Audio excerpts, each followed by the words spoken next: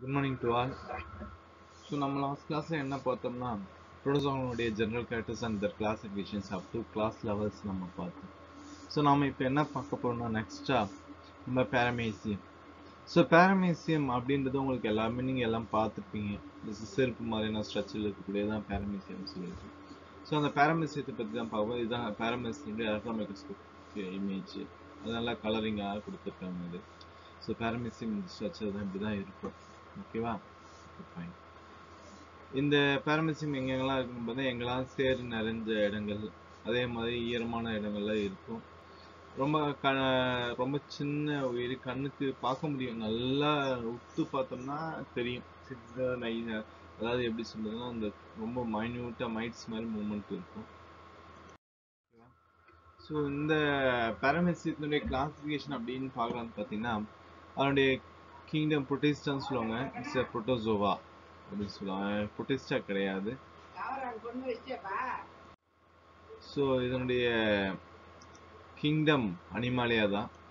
அதாவது John விட்டேக்கருடைய Rh விட்டேக்கர்னு சொல்லுவாங்க. அவருடைய கிளாசிஃபிகேஷன்ல 5 கிங்டம் கான்செப்ட் வரும். அதில் புரோட்டிஸ்டாவில் வந்து புரோட்டோசோவாக்கான சேர்த்துருப்பாங்க. பட் நம்மளுடைய கிளாசிஃபிகேஷன்ஸ் படி பார்த்தீங்கன்னா கிங்டம் அனிமாலியா, ஃபைலம் புரோட்டோசோவா. ஓகேவா? ஃபைலம் புரோட்டோசோவா தான். சரியா? So, class Ciliata, order Paniculata, Paramecidae, genus Paramecium, then our species Chordatum. So, Paramecium is a group of unicellular ciliate protozoa. So, இதனுடைய Paramecium பார்த்தீங்கன்னா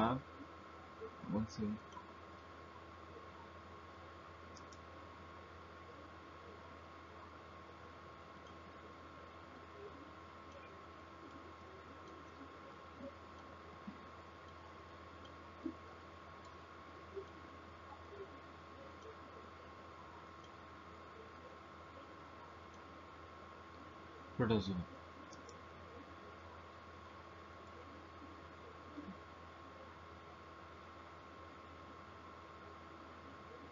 ஓகேவா? So இதனுடைய size அப்படின்னு பார்த்தீங்கன்னா 50லேருந்து 350 micrometre நீளம் உடையதாக இருக்கு. அதே மாதிரி என்னுடைய உடம்பை சுற்றி பார்த்தீங்கன்னா சீலியா அந்த குற்றியலால் வந்து சுரப்பட்டு இருக்கும். ஓகேவா? ஸோ அந்த சீலியா மூலமாக தான் ஒரு இடத்துல விட்டு இன்னொரு இடம் நகரும். ஸோ ஒரு செகண்டுக்கு 12 முறை அதனுடைய உடல் அமைப்பு மாதிரி வேகமாக நகரக்கூடியது. ஓகேவா? ஸோ இதுதான் வந்து இது எப்படின்னா வந்து சார் நீங்கள் முதல்ல காட்டும்போது வந்து ஏதோ ஃபுல்லாக இதுவாக இருந்துச்சு. ஆனால் இப்போ பார்க்கும்போது என்ன சார் எப்படி இருக்குது அப்படின்னு கேட்பீங்க. முன்னாடி பார்த்து வந்து பார்த்தீங்கன்னா ஃபுல்லாக அந்த சீலியாவால் மூடி இருக்கும். இது பார்த்தீங்கன்னா அதை அப்படியே ரெண்டாக வெட்டணும்னு வச்சுக்கோ, உள்ள இருக்கக்கூடிய ஸ்ட்ரெச்சஸ்லாம் தெரிகிற மாதிரியான ஒரு அமைப்பு தான் இது. ஸோ இது பார்த்தீங்கன்னா ஆல்ரெடி சொல்லிட்டேன், இது வந்து நம்மளுடைய வெறும் கண்ணால் நம்மளால் பார்க்க முடியும். செருப்பு மாதிரியான ஒரு அமைப்புடையது, ரொம்ப சின்னதாக இருக்கக்கூடியது. அதனால வந்து இது வந்து செருப்பு இடி அப்படின்னு சொல்லுவாங்க. ஸ்லிப்பர் அண்ட் கியூல் அப்படின்னு சொல்லக்கூடியது. ஸோ இதனுடைய பின்பகுதி பார்த்தீங்கன்னா நல்லா அகன்றும், முன்பகுதி குறுகியும் இருக்கக்கூடியதாக இருக்கும்.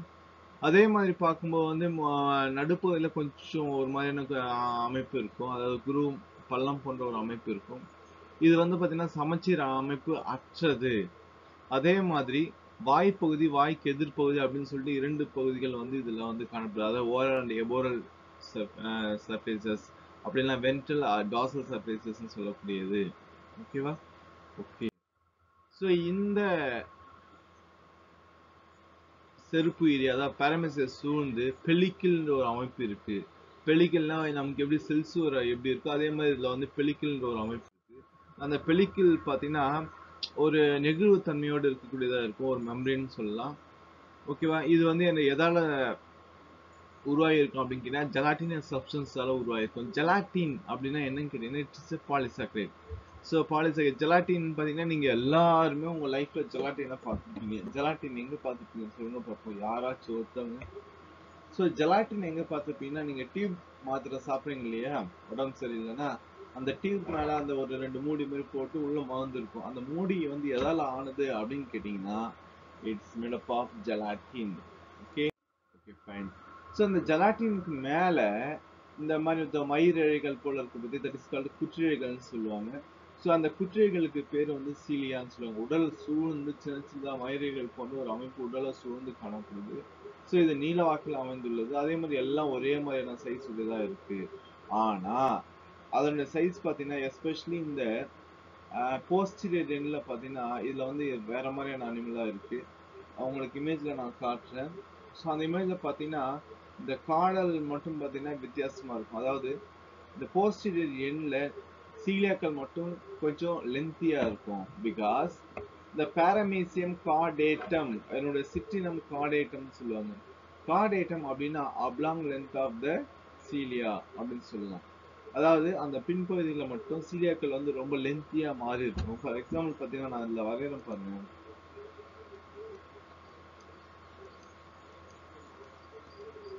இந்த மாதிரி இருக்கும் சீலியாக்கள். Okay okay. ஸோ இது இந்த மூலமா தான் ஒரு இடத்த விட்டு இடம் நகர்றது, அந்த மாதிரி எல்லா விஷயமே வந்து இந்த சீலியாக்கள் மூலமா தான் நடக்குது. ஓகேவா? இதோ இங்க பாத்தீங்களா, இதோ இருக்கு நான் சொல்றது. பாராமிசின்றது ஜீனஸ், கார்டேட்ன்றது ஸ்பீசிஸ். அந்த கார்டேட்டத்துக்கு காரணம் என்னன்னா இந்த போஸ்டியர் ரீஜன்ல இருக்கக்கூடிய சீலியாவுடைய லென்த் பேஸ் பண்ணி தான் அந்த ஸ்பீசிஸை டெமன்ஸ்ட்ரேட் பண்ணியிருக்கோம். ஓகேவா?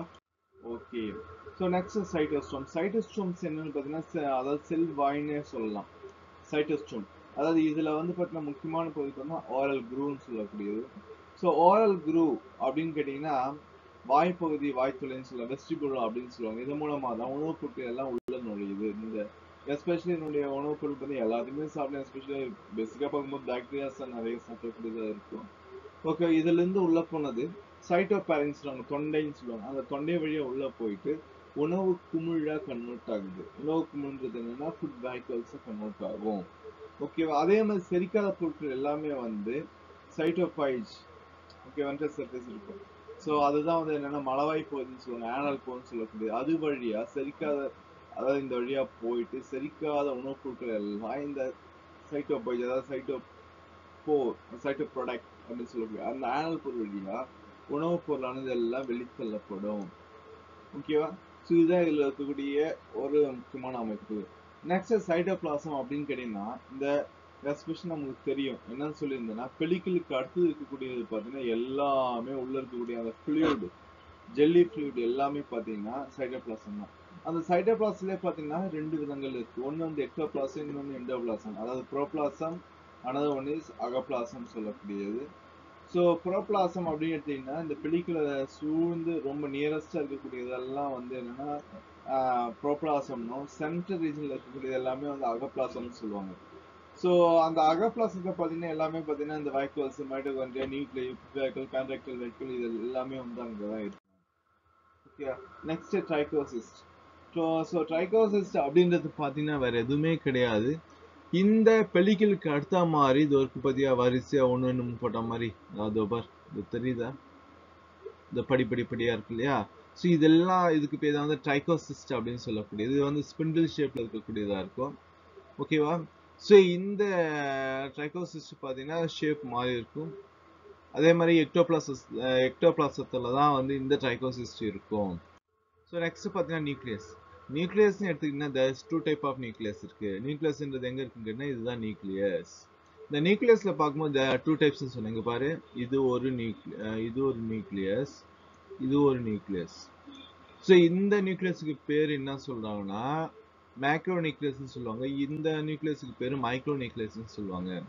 ஸோ மேக்ரோ நியூக்ளியஸ் உடைய பங்கு அப்படின்னு கேட்டீங்கன்னா எஸ்பெஷலா அதனுடைய உடலை அதாவது மெயின்டெனன்ஸ் மட்டும்தான் அதனுடைய வேலை, அதாவது வெஜிடேட்டிவ் பர்பஸ் மட்டும்தான். ஆனால் மைக்ரோ நியூக்ளியஸ் மட்டும்தான் இந்த இனப்பெருக்கம் செய்யக்கூடிய வேலையை செய்யுது. அதாவது ரீப்ரொடக்ஷனுக்கு வந்து யூஸ் ஆகிறது வந்து micro nucleus. Micro நியூக்ளியஸ்ன்றது just physical performance மட்டும் தான். இப்போ எப்படி ஆட்டோசோம் அல்லோசோம் நமக்கு இருக்கு, அதே மாதிரி தான் இதுலேயும் டிஃப்ரென்ஷியேஷனாக இருக்கு. ஆனால் இந்த மைக்ரோ நியூக்ளியஸ் அப்படின்னு பார்த்தீங்கன்னா இட்ஸ் பீன் ஷேப்பில் இருக்கக்கூடியதாக இருக்கும். பீன் ஷேப்னா அவரை வித வடிவமாக இருக்கும். ஆனால் மற்றது பார்த்தீங்கன்னா ரொம்ப சின்னதாக இருக்கும். ஓகேவா? அதே மாதிரி இந்த மைக்ரோ நியூக்ளியஸ் பார்த்தீங்கன்னா ஒவ்வொரு ஸ்பீசிஸ்க்கும் வேற வேற வேற நிறைய இருக்கும். ஆனால் நம்மள பார்க்கும்போது ஒரே ஒன்று தான் இருக்கு. அதே மாதிரி நியூக்ளியோலஸ் அப்படின்னு பார்த்தீங்கன்னா பாரமிசியம் கார்டேட்டத்தில் நியூக்ளியோலஸ், அதாவது உட்கருமணி கிடையாது. So vacuole. வேக்யூல் எல்லாமே நமக்கு தெரியும். வேக்கம் அதாவது வெற்றிடம் சொல்லக்கூடியதுதான். வேக்யூல் அப்படின்னு பார்த்தீங்கன்னா there's two type of vacuoles present in the எங்க இருக்கு இந்த பேரமிசியத்துல இருக்கு. ஒன்னு கான்ட்ராக்டைல் வேக்யூல், இன்னொன்னு ஃபுட் வேக்யூல். கான்ட்ராக்டைல் வேக்யூல்னா சுருங்கு நுண்குமிழ்கள் அப்படின்னு சொல்லுவாங்க. அதாவது பிளாங்கா இருக்கும்.